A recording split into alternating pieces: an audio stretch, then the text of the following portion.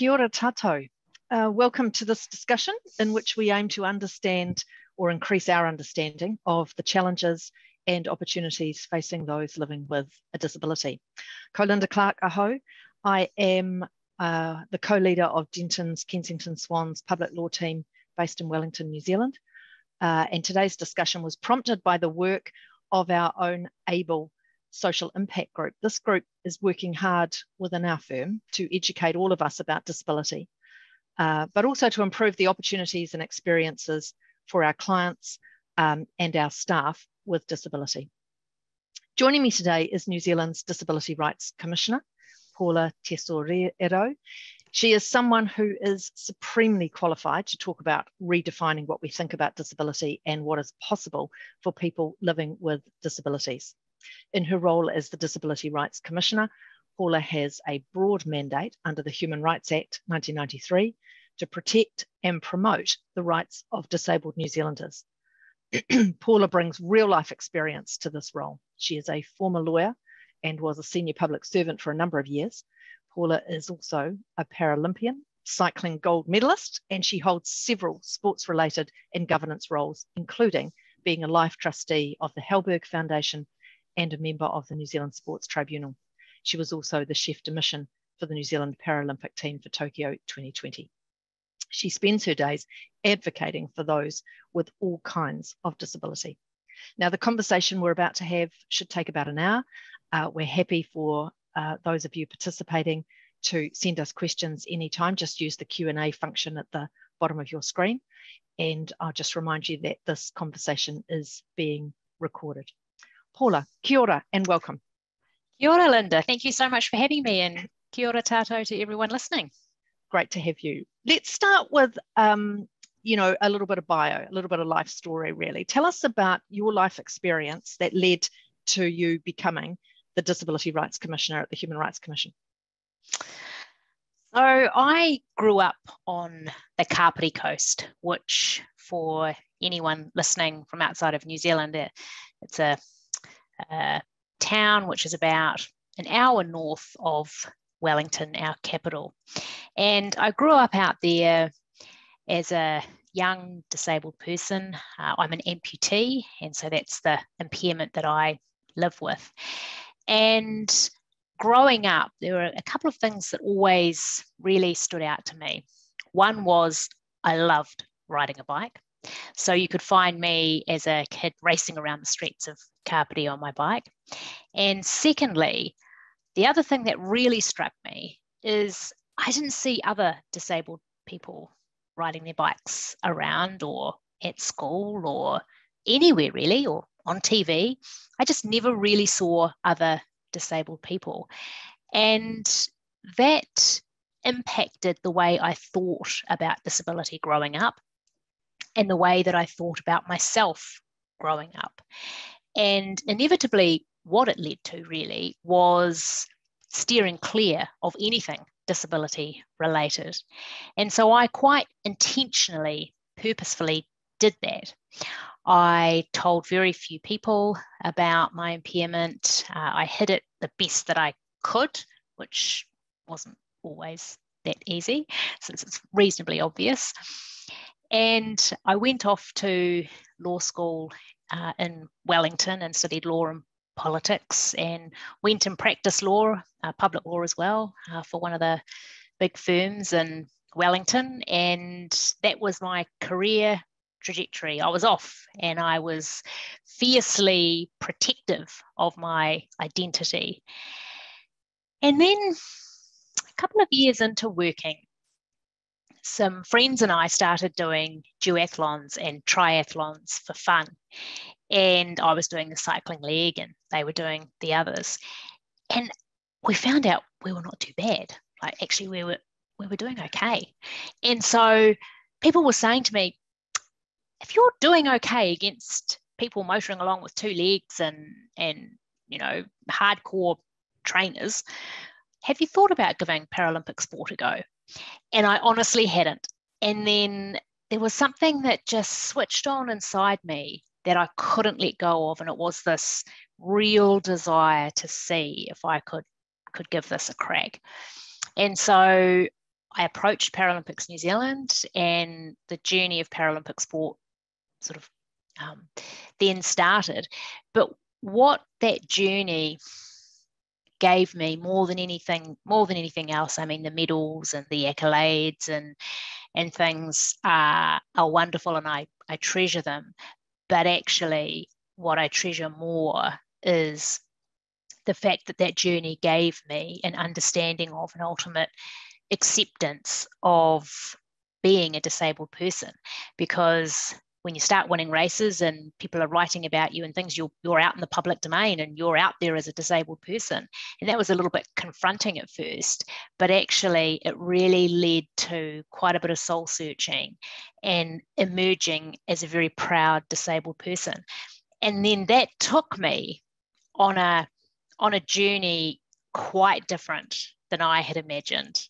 So having worked in public law and private practice, I then went into the public service for a period of time while I was also racing.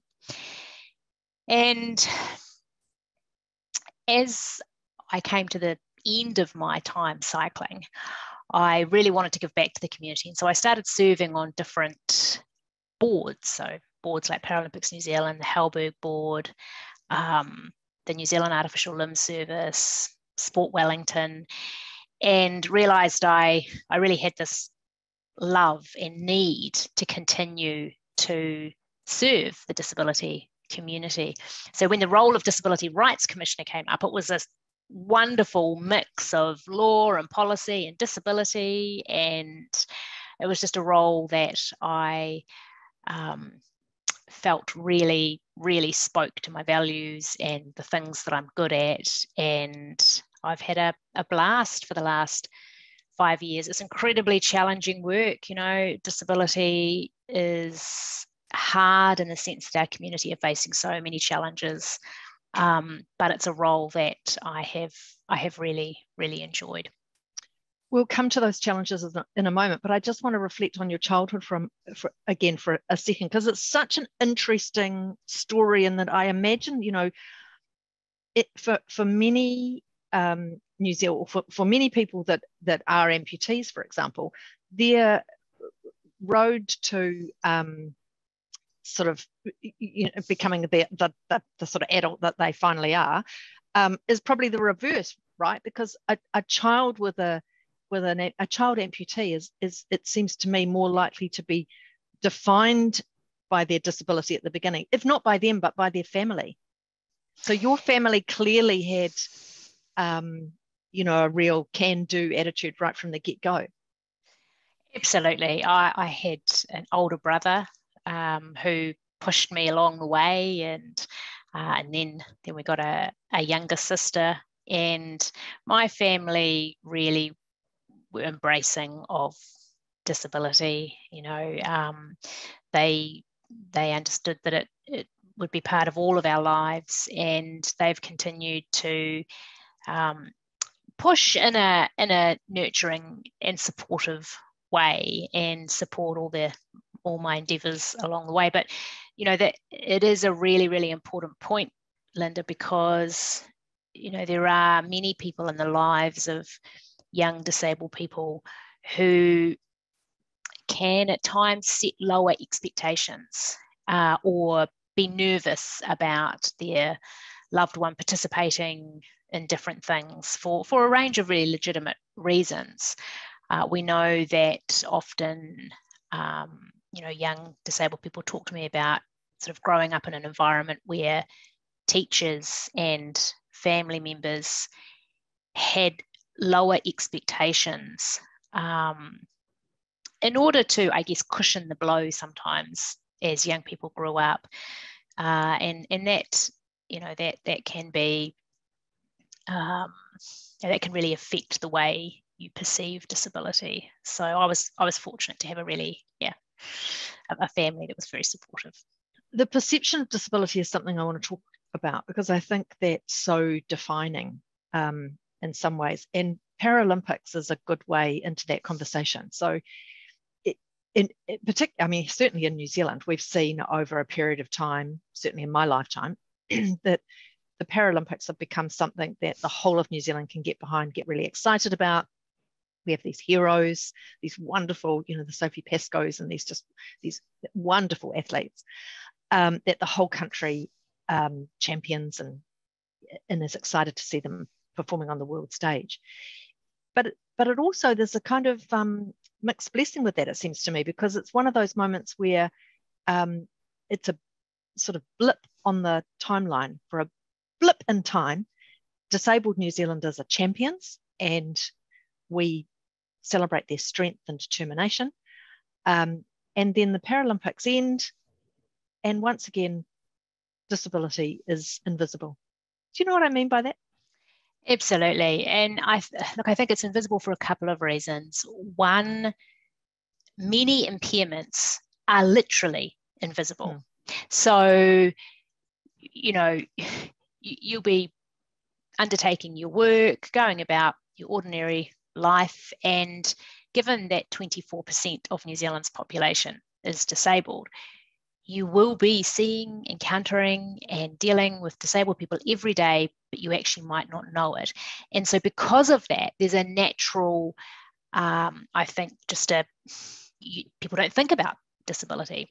I think the other reason, and it touches on the point you just made, Linda, that there'll be pockets of promotion around disability, and the Paralympics is a really good example where it's very big, it's very visible, and broadcasting of the Paralympics is really growing, and so you see those moments. But what we don't see enough of in New Zealand are disabled leaders who are really comfortable talking about disability and identifying as a disabled leader, and people just sort of doing different roles where disability is a bit more visible.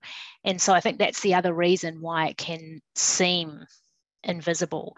And that, of course, has really, really negative impacts in terms of people just not thinking about the needs and aspirations of disabled people. You mentioned earlier the challenges that people with disability face in our society, and I want to tease out some of those because, as you say, 24%, so 1 in 4 New Zealanders currently identify as having a disability. Would you say they face systemic discrimination? Without a doubt. There is no question in my mind, no doubt in my mind about that. Disabled people face systemic discrimination on a number of areas. Firstly, exclusion from the education system. We like to think that we do include all disabled children, as is their legal right, in school, but actually there's so much about the settings that can create real challenges for disabled people. We know that people report low levels of reasonable accommodation by employers. So disabled people wanting to work, but employers not being able to make those reasonable accommodations. There are significantly lower rates of employment. So disabled people have twice the rate of unemployment as non-disabled people, and lower rates of pay for the employment that disabled people are in. Disabled people experience higher rates of poverty, and in particular disabled children experience high levels of material hardship.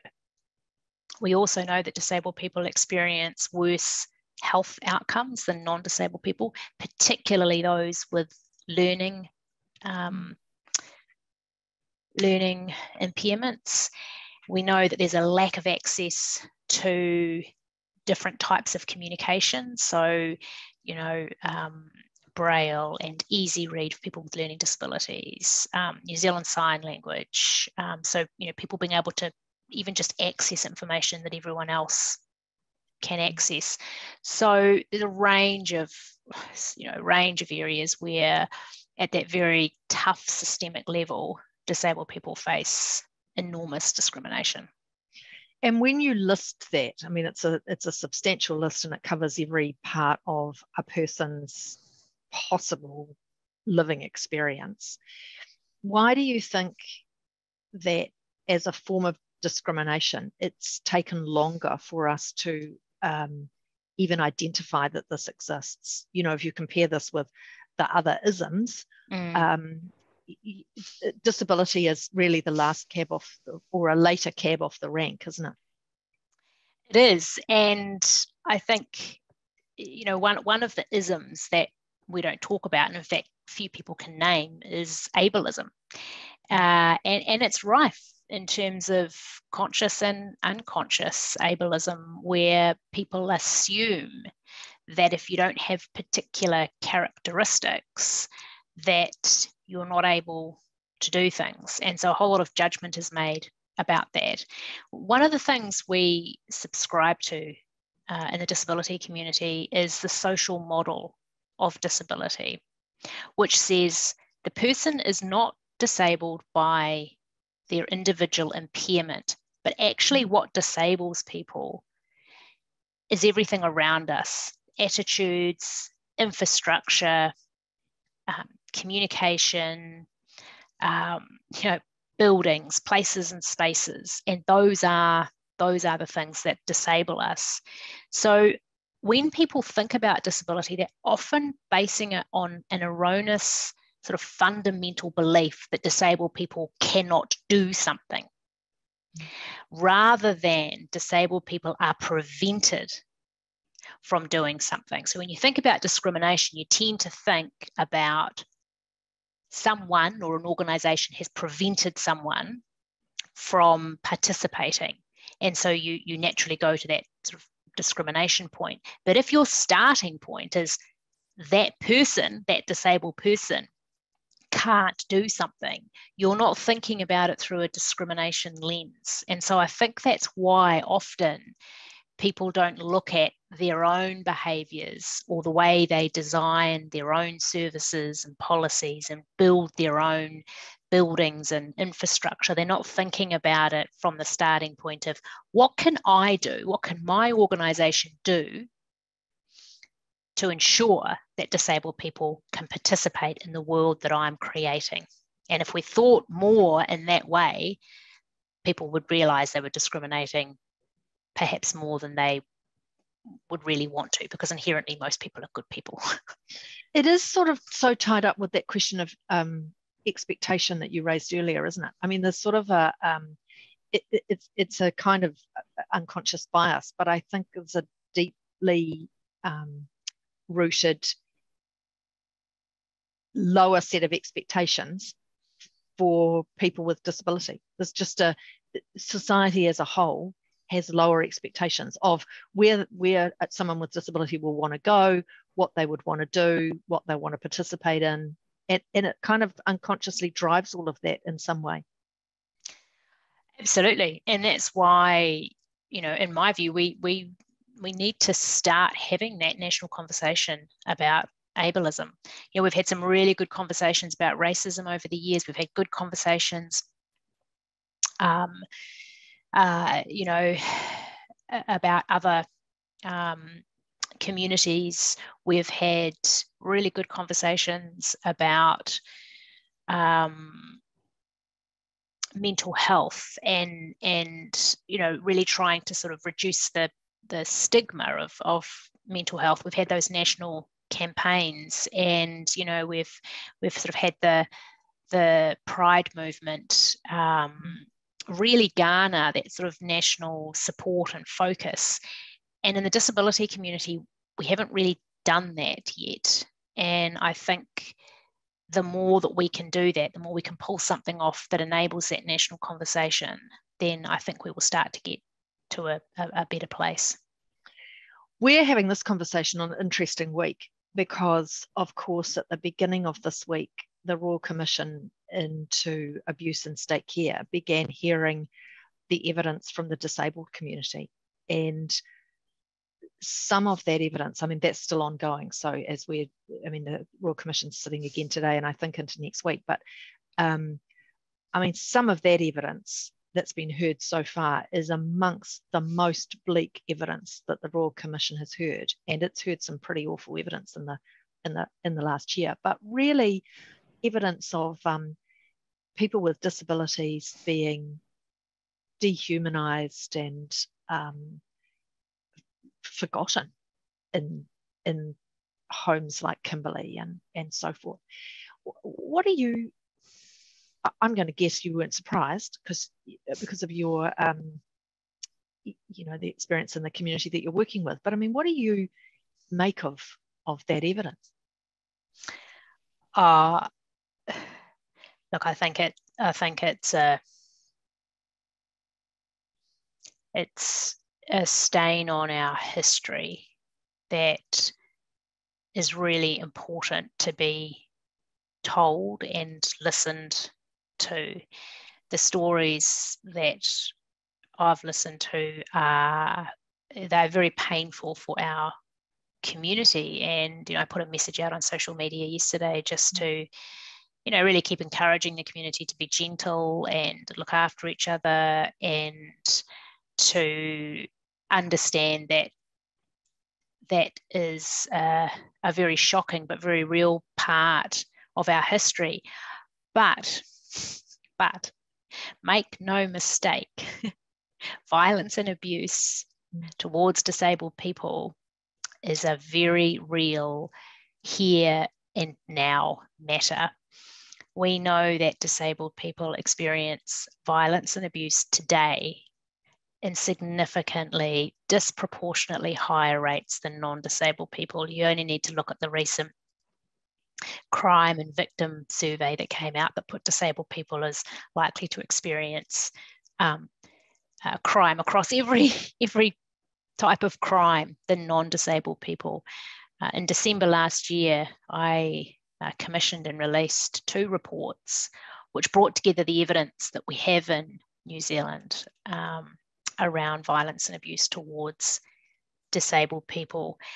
And we expect to learn a lot coming out of the Royal Commission, and it's really important that those historical wrongs are put right.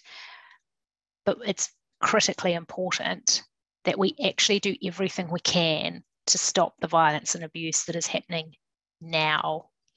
And everyone's got a responsibility in that. One of the things that was very evident from the crime and victim survey was that family members are one of the groups, more so than others, who commit crimes against disabled people. And we know that beyond that, that women and girls are at the conservative end 4 times more likely to experience sexual harm, disabled women and girls, than non-disabled women and girls. So the stories in the Royal Commission are harrowing and important that we understand, and it's equally important that we don't somehow have some mythical idea that abuse is in the past. It very much happens now. I think one of the things that we're better at doing now is having better monitoring and auditing of settings which can give rise to abuse of disabled people. But even so, we need to make sure that continues too, that there are independent people who keep a check on things in those settings. And one of the research outcomes that we know from worldwide research is that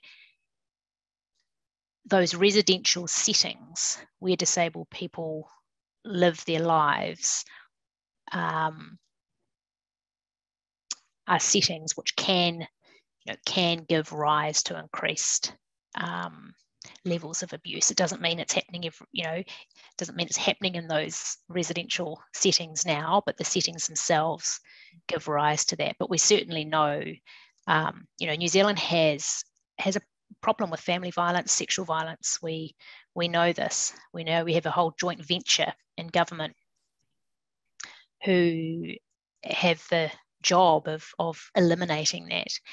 And one of the things that we've been closely involved in around our advocacy is making sure that disabled people are very much on that train, so that issues can be addressed. I get a bit excited. I get very into this topic, Linda, because it maddens and saddens me that violence and abuse continues at such disproportionate levels against Well, it's about people. power and vulnerability, isn't it? As Absolutely. always. I mean, sexual violence is always about power and vulnerability. But if you have one part of the community that you know has particular vulnerability, then kind of having visibility about that, absolutely, is one way to start that process. So also this week, and this is a more positive thing, but and maybe it will begin to address some of the things we've just been talking about. But this week, last week, we saw the creation of the new Ministry for Disabled People. So how significant is that? I think the new ministry is really significant. It's, it's part of that visibility issue that we talked about at the start, where there have been disabled people for many decades now who have advocated for an entity like the new ministry to create a sense of visibility across government. And it doesn't remove the need for government agencies, education and health and transport and every other government agency that exists. It doesn't remove their need to do better by disabled people. One of the I think really crucial roles of the new ministry will be to act as that stewardship of disability issues across government. Now, that's not easy, and it takes time to have a systemic effect like that. But it will be important that the organisation can do that, can really help other government agencies do better for disabled people. The other critical role the entity has is it actually has a reasonably large service delivery function to provide disability support services to the approximate 45,000 disabled people who receive things like in-home care, respite care, supported living, and there is a program of work that the government announced as part of its budget announcements to really try and transform the way those services are delivered. And as part of the health reforms, the reason that those disability support services were taken out of the Ministry of Health was to make supporting disabled people less of a health issue. That's sort of back to that social model thing, where the opposite to a social model is a medical model where you say, need to fix that person. And when you continue to have things in a health setting, it kind of perpetuates that message. So the government moved, with strong advocacy from the community and the government support, moved those services into the new ministry with the intention that those services become less about health and more about actually how do we support disabled people to have choice and control. Whole of life stuff. Right, okay. And so how different will that actually look, do you think? So the intent is, and this has been trialled in a few places, but the intention is that rather than, and I'm generalizing here a little bit, but rather than a disabled person receiving money in a very prescriptive way, you can have this and you can do these 5 things with it and you can go to these 6 places to get that, and you must use it for this, this, and this. Bearing in mind that people who receive disability support services are likely to receive them across their life. It's not a temporary thing, right? So you want people to live good, long lives with a good sense of well-being. So what the transformation is about is actually allowing disabled people to have much more control over what would be a personalised budget. So here's your envelope of money, and of course you have to use it for, respite care is probably a good example. But how you choose to do that respite is up to you. And you don't need the government to tell you that this is the only kind of respite care you can have. Actually, if you want to buy a trampoline for your child because that gives you 2 hours of respite in a day, go for it.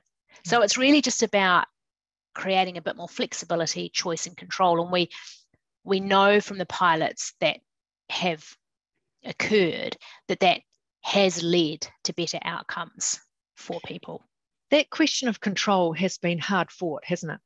Absolutely. From the community. So there is a sort of the default setting is that government, whatever government agency it is, holds the money, tighter and knows better as to, how that money should be spent. So over the last 5 years, maybe we've seen, or since the previous government actually, there's been a real tussle over the policy settings for that.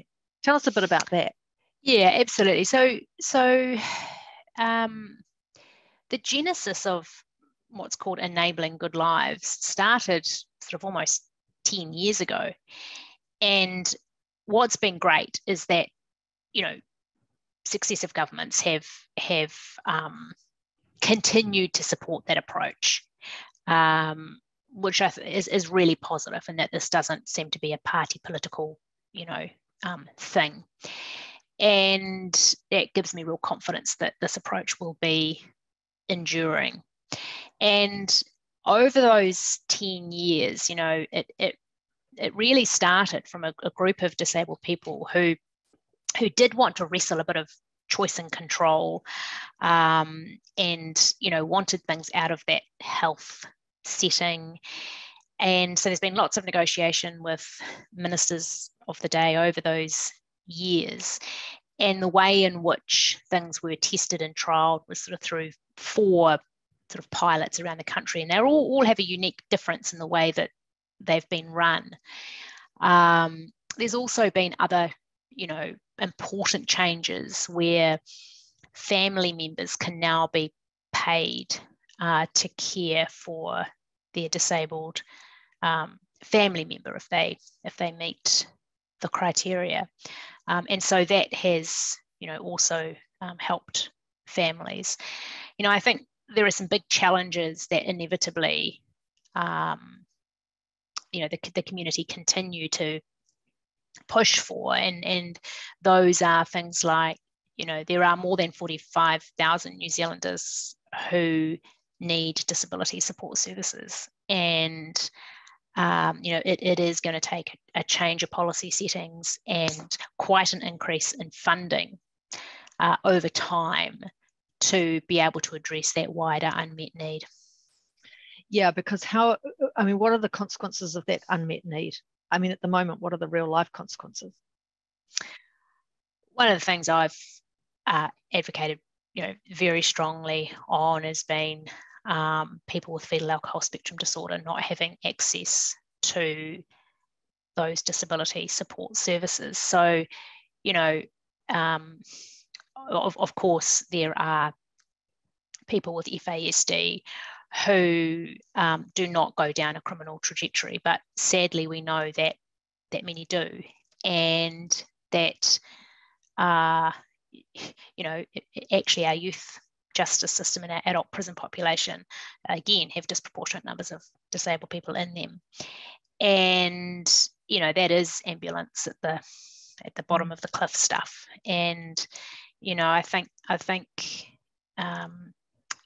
really investing in that early intervention and giving people money to live a good life from the start, that whole of life approach,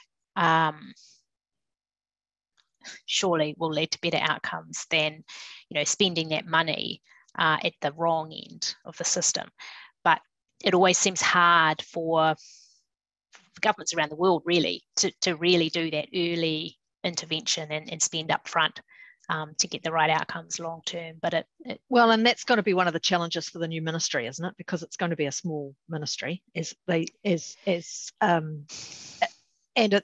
it is going to be competing for funds and for voice, if you like, with all these very well-established, entrenched mega ministries that we invariably have, like every other country. That's going to be tough for them. So I'm imagining, I mean, you obviously spend your life with a lot of people from the disability community. I mean, what are their expectations about how much the ministry can deliver and what a difference it can make? I think there are really big expectations, and that's right. There should be big expectations because, we're trying to shift the dial like this for disabled people. It's not a little nudge. I think that people are beginning to understand that, the mere presence of a ministry does not resolve those issues overnight, and that it is going to take time to build the organisation. It will take time to embed relationships across government, to figure out the operating model of how the new ministry will work, how it will influence change.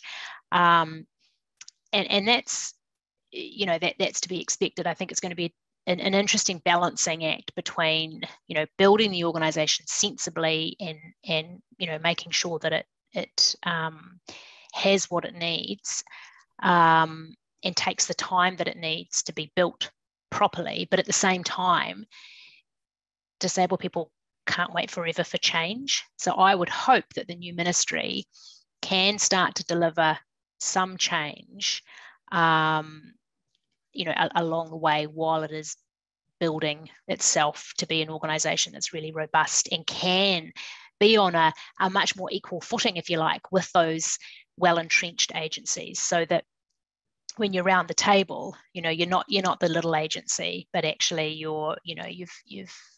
done the hard work to be able to have those robust conversations. At the moment, it's really still in the very early setup phases, and it's got a kind of acting CEO. It's important, isn't it, that whoever gets the role of CEO of that ministry actually is a member of the community of people who have disabilities, don't you think? Oh, absolutely. I mean, my hope is that the new ministry is an organisation that is an exemplar of how you employ disabled people. So I would expect that, reasonable accommodations, are made. I would anticipate that disabled people will be a very strong part of that organisation, that the leadership team will have disabled people around the table, and that it will really become an exemplar of a great disability organisation and be able to share the lessons learned with other government agencies and not just government, but other organisations too, and be able to really demonstrate what employing disabled people looks like, the visibility of disabled people across government. So I think there are really exciting things to look forward to with the new ministry. But you're right, it is going to take some time to get some of the basics right, because you inevitably don't want to be in that situation where you're trying to build this thing as it's flying really fast and you don't get some of those basics right.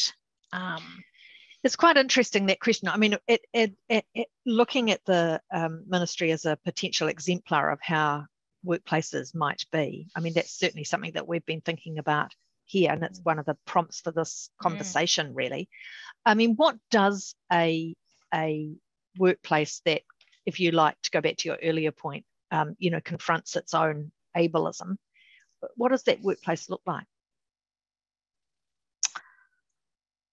Well, it certainly sounds like you're on that journey well and truly. I think an organisation that's modelling disability is one where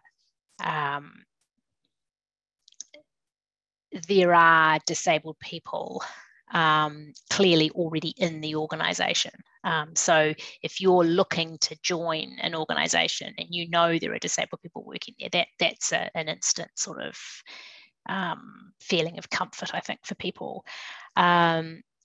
one of the other, really important aspects for organisations to get right is the recruitment process itself. So, your recruitment process is such that even the basic information is in a range of accessible formats. Do you, follow the same traditional recruitment process as most people, which is, asking for a CV and a cover letter and getting a person in for an interview and all of that? Or do you open yourselves to doing things differently? Actually, an interview for a lot of people, lots of people actually, non-disabled people too, but, for many disabled people, an interview is not going to be the way to really know the strengths of that person. So how flexible can organisations be in looking at different ways? I remember it was an executive from Microsoft who came out a few years ago, and I met with her, and she was telling me that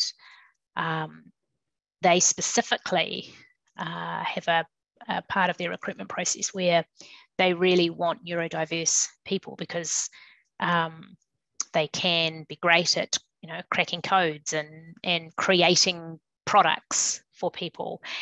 And so rather than doing interviews and things, which she said wasn't going to work, that actually they just had a day where people came in and showed what they could do and asked what type of reasonable accommodation they would need. And often it was just, actually, I want to be in a corner by myself, and I want this, and want to be able to work from home, a couple of days a week.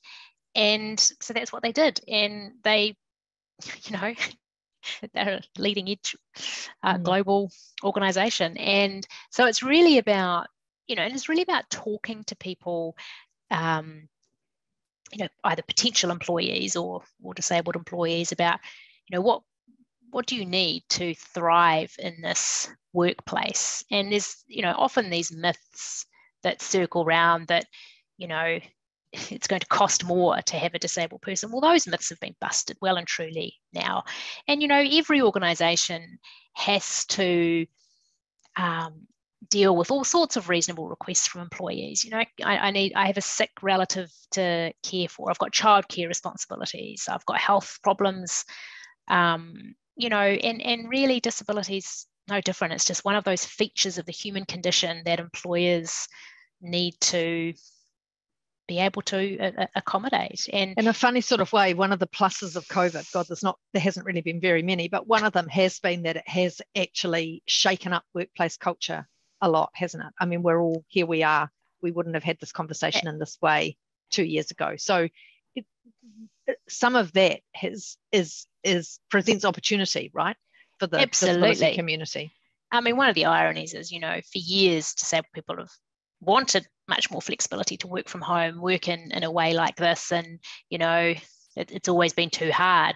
Suddenly COVID comes along and, well, we just make it work for the entire country. And that point did not escape our community, that, well, what is it about the way we think that says that says if we have to do it for the whole country, we'll just find a way to do it. But if actually a portion of the community want to work this way, no, it's too hard. And so we kind of have to get a bit better, I think, at listening to people, and listening to what will make people thrive. I think the other interesting thing is, we've got these work shortages across so many sectors at the moment, and yet we continue to have these really disproportionately high unemployment rates for disabled people. And so again, what is the system doing to try and match people with these sectors, and really, use this COVID moment as a moment to really create opportunities for disabled people? A question from somebody listening in, which is, how would you suggest an organisation promotes the fact that it has disabled members on staff in a respectful way? That's a good question, actually, because that's another part of this, right? People are might be a bit anxious about how they talk about this even. Yeah, I mean, so first and foremost, you would always check with the individual that they were comfortable in however disability is referenced, and you give them the opportunity to tell that narrative. I think you can be an organisation that talks generally about disability, that we support disabled people to work here. I think organisations can encourage staff to come forward and talk about, if they do have an impairment. And if people feel that they can't come forward to their organisation, then that says something about the organisation. And so I think there's a bit of internal, I'm not saying that about your organisation, I'm just meaning generally speaking. So I think it is really important to encourage, generally, if you identify as being disabled, we'd love to know, because we want to make sure we're supporting you in the right way. And also we want to promote inclusion in our workplace, etc. And then those who are comfortably comfortably identify as disabled people, having a conversation with them about what they're prepared to do and say and lead is important. It's, there's that old saying, it's used mainly in relation to sort of gender balance or ethnic balance, inclusion. If you can see it, you can be it. That's part of the problem. Say with professional roles and in firms such as, in professions such as the law, the reality is you can work a long time in the law and not work with a colleague who has a disability or who will talk about having a disability, because as you said right at the outset, some of these will be invisible. But so there isn't a real, in professions like ours, there isn't much visibility. And I'm sure that puts off potential recruits, because you've got to be pretty gutsy to want to be the first, haven't you? Absolutely. And that's precisely what I experienced sort of coming out of university, and I think that's why really regrettably I took that approach of sort of hiding disability, because I just didn't see disabled people in positions. And so I think that creates and it's really tough, because it creates a bit of a pressure and an onus on the disability community to be prepared to take on roles and be prepared to sort of step into leadership roles, stand for local council, stand for parliament. And one of the reasons that people will often feel they can't do that so easily is precisely because of the stigma that people face. So it's a bit of a catch-22. We need that visibility of disabled leaders, but we absolutely need to make sure that people are putting themselves forward into really safe environments. Interesting, isn't it, that in other organisations like the Institute of Directors, for instance, but there's been other high-profile business groups who've come behind campaigns to ensure that we have, for instance, 25% of board members on listed companies would be female, or that there would be a percentage or a ratio of Māori or Pacifica board members. We've never seen anything like that in respect of the disability community. Absolutely, and we should. And again, it comes back to the point we talked about a little earlier. It seems, I mean, that sort of struggle for recognition really is, this community is still some paces behind other communities. Yeah, and it's so fascinating, because the 24% figure, it's high. It's high, but it's a 2013 figure, right, from the last disability survey, and that survey is being redone next year. Now, with our aging population, I have no doubt that figure will go up. Now, if you just take that figure and then you say, well, every disabled person has at least one family member, then how the heck this is not a majority issue for New Zealanders, how it's difficult to get into, you know, election debates. I mean, when you hear leaders debates or election debates, how often do you hear we're not doing enough for our disability community? Now that's, there's something in there around the groundswell and advocacy, you know, collectively around disability issues, because, you know, with every disabled person having a family member, more than half the country should be very, very focused on meeting the needs and aspirations of disabled people, yet somehow we're not. And to be honest, it's you know, there's some really interesting reading out there around how other, as you say, other population groups have moved a bit faster than the disability community in terms of that sort of pride. And one of the reasons that, you know, some of the research sort of points to that we haven't moved as fast is because we haven't done our own community building from a pride perspective, and that you need to have that pride as a community to sort of rally against the system and sort of advocate for the system to do more.